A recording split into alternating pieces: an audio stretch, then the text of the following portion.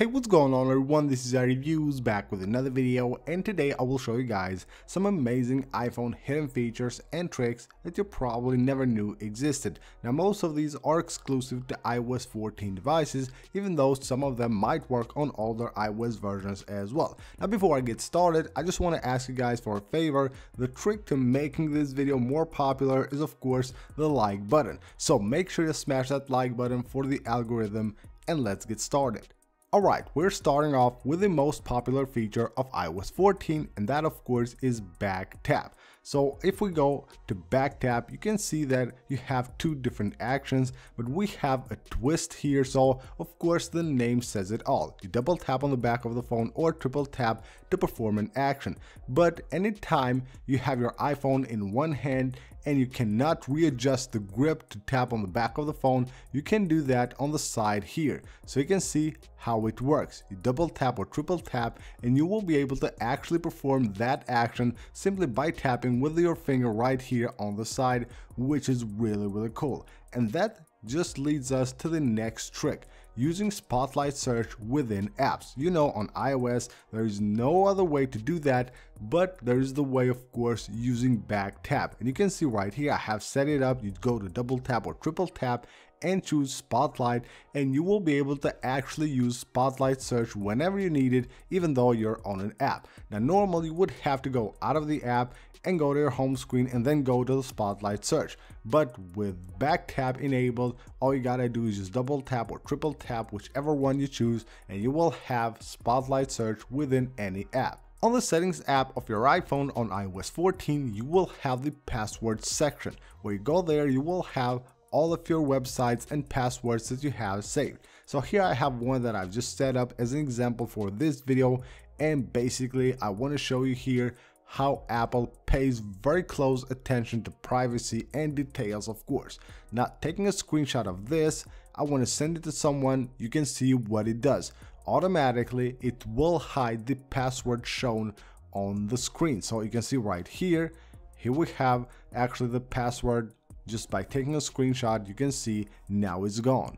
Another really cool thing that iOS does automatically, and you might have done that but didn't even notice, is that if you're recording the screen of your iPhone, you will have here another security feature.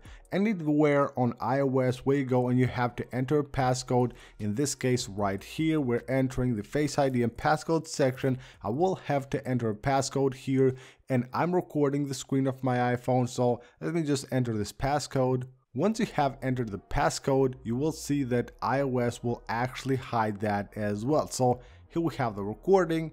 By the way, you can just swipe on the recording notification if you want to view it, and from here you can view the recording, and you will see once I go to the password section, the keyboard will be hidden right here. So you saw the keyboard on the recording, it is hidden automatically. Now when you have an iPhone with Face ID, of course you lock it right here and your iPhone is locked with Face ID. But if you want to quickly lock your iPhone with the passcode and disable Face ID, all you gotta do is just press volume up, volume down, and hold the side button, click cancel, and you're good to go. Your iPhone now has been locked with the passcode, not with Face ID, so no one will be able to actually unlock this phone with Face ID without first having to enter the passcode. Deleting apps on iOS 14 is quite hard. First of all, you will have to go to the edit mode, then tap the minus button right there, tap on delete app, and then tap on delete app again to actually delete this app from your device. But the easiest way, of course, is from the app library. You just swipe like this and you will be able to actually do that from the search section. Right here you will be able to quickly search for any app you want, and once you have found it, just 3D touch right there on the icon of the app. Just like that, you will be able to quickly delete that app. Did you know that you can actually search for files that you have saved on your Files app directly from the Spotlight search without having to open the app? You can search here for any file you want, and you can see right here I have a few of them that have shown up here, and what you can actually do is also preview these files right here on Spotlight search without having to open them, and you will see here it also shows you the size of the files, and it also shows you the format and when the time when they have been last opened. Now from here all you gotta do is 3D touch. In this case we have a picture or if you have a video, you will be able to actually play it here as well. So from the Spotlight search, play videos that you have saved on your Files app. A pretty cool trick on the keyboard of your iOS 14 lets you type the degree symbol easily. All you gotta do is just go to the numbers keyboard, at the 0 just tap and hold, and just like that, anywhere you need to enter the degrees, you will be able to do that from here.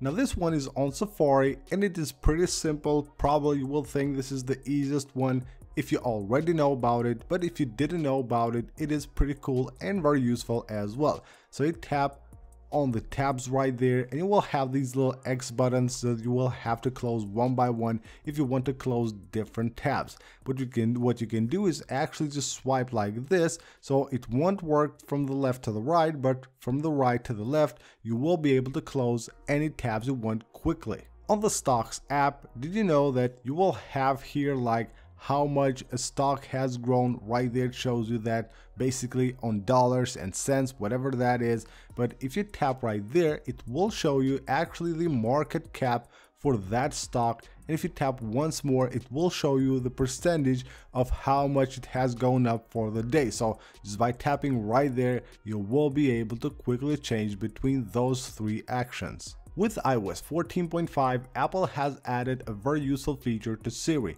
Now you can use the hey and you know what word, of course, to call your emergency contact, and that will actually be very useful. And there is a new interface as well for that, so let me just demonstrate it. I won't say the word, just manually launch Siri, call my emergency contact. And just like that, it will show you basically the new interface right here, and you will be able to call from there or just say to Siri to call that contact, and that of course is very useful. Moving on to some tricks that you will find on widgets. So right here we're on the clock widget, and of course if I tap to add this widget, it will just throw it right there at the top of the screen. What you can do here is tap and hold the widget, and once it pops up, just swipe it down like this, and now you will be able to actually choose where you want to place that widget. I can even move between pages and just place this anywhere I want on the screen of my iPhone. Now what's really cool about the medium-sized clock widget is that you can actually rearrange these cities and edit them from here. So you just 3D touch on the widget, tap on the edit widget button, and here we'll have the cities. You can rearrange them any way you like, or you can just tap on one city to replace that with another city. It is as easy as that, just configuring the clock widget, of course the medium one, any way you like. Now you will have the same for the smaller size widget, which shows you 4 cities. You can actually do the same as well. When you go to your home screen and you go to the side here where you have your widgets, you have a few of them of course here, or maybe one that you want to remove from there and place it on the home screen. Now you don't have to actually place it on the home screen and then go edit here and remove it from here. All you gotta do is just tap and hold it, and you can basically drag it like this and just put it anywhere you want on the home screen of your iPhone.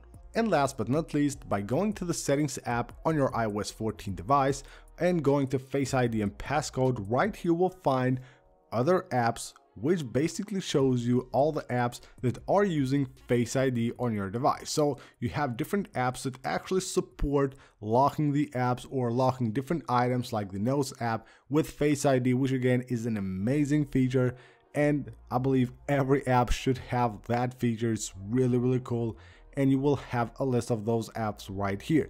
Now if you want to stop any of these apps from actually using your Face ID, you can do that simply by disabling these buttons.